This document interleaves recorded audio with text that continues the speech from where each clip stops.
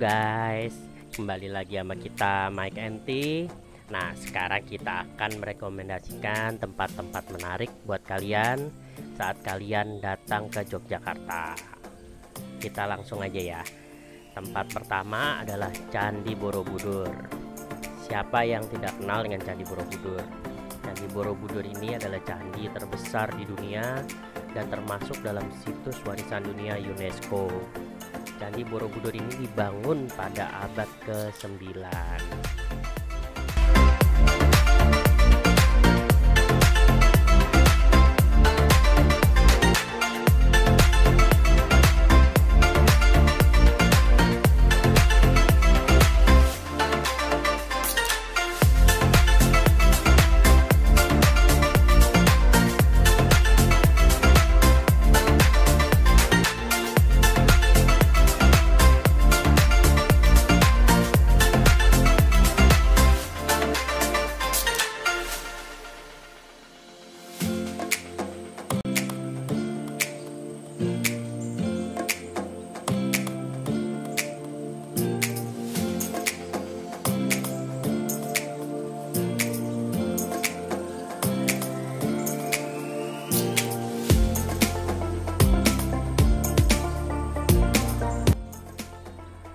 Selanjutnya ada Gereja Ayam.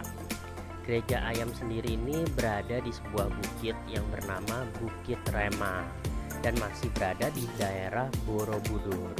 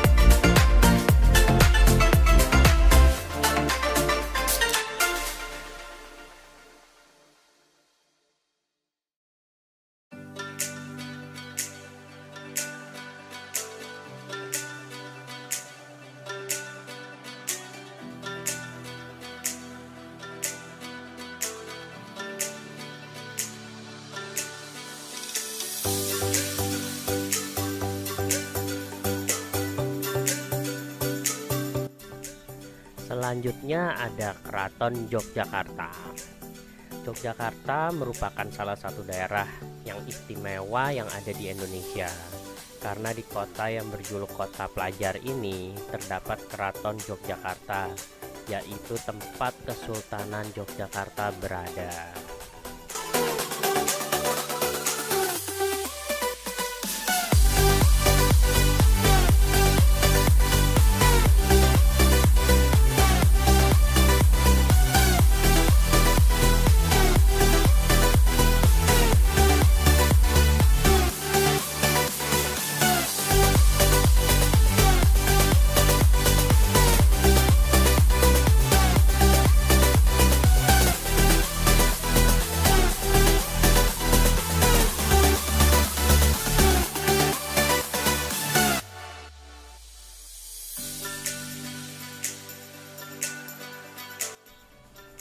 Tempat selanjutnya adalah alun-alun kidul. Kesultanan Yogyakarta merupakan salah satu kerajaan di Pulau Jawa yang mempunyai alun-alun yang sangat luas.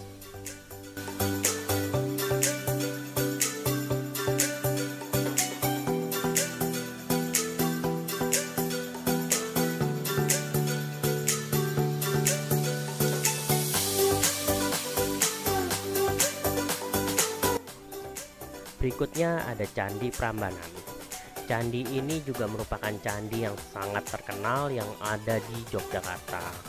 Candi Prambanan adalah candi Hindu terbesar di Indonesia sekaligus salah satu candi yang terindah yang ada di Asia Tenggara.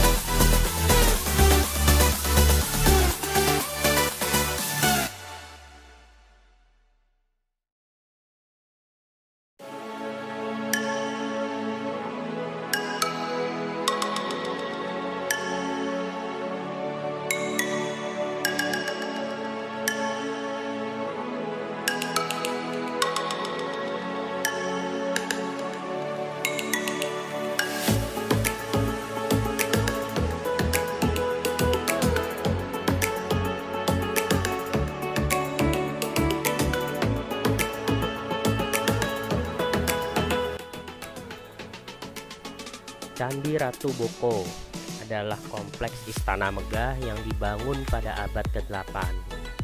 Bangunan yang bisa dikatakan termegah di zamannya itu dibangun juga oleh salah satu kerabat pendiri Borobudur loh.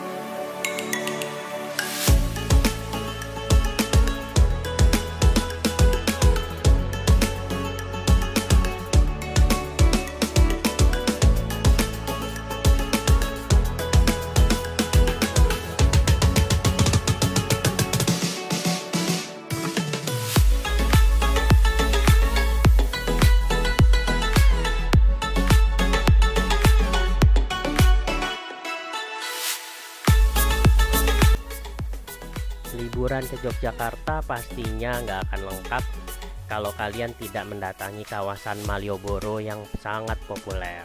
Jalanan Malioboro adalah surga belanja dan pusat oleh-oleh yang ada di Yogyakarta.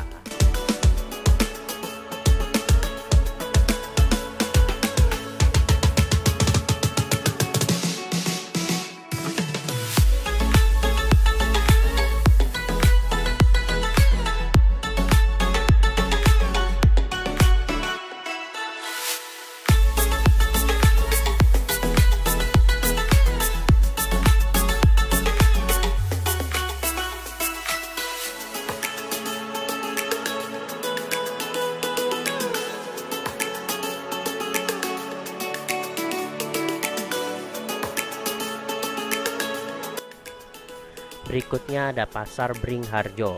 Pasar Beringharjo berada di kawasan wisata Malioboro.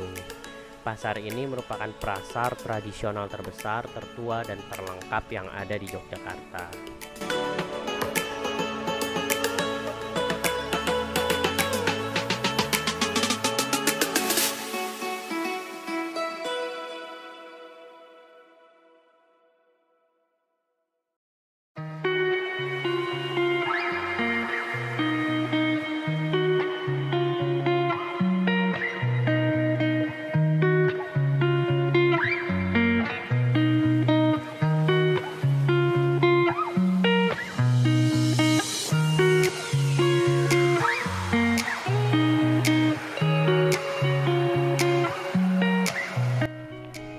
Titik 0 Yogyakarta.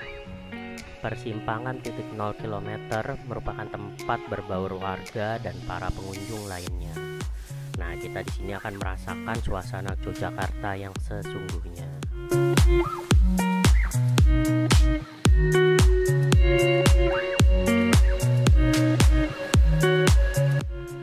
Berikutnya adalah Taman Sari, yang berarti taman yang indah. Pada mulanya, tempat ini merupakan sebuah taman atau kebun istana Keraton Yogyakarta. Kompleks ini dibangun secara bertahap pada masa Sri Sultan Hamengkubuwono pertama.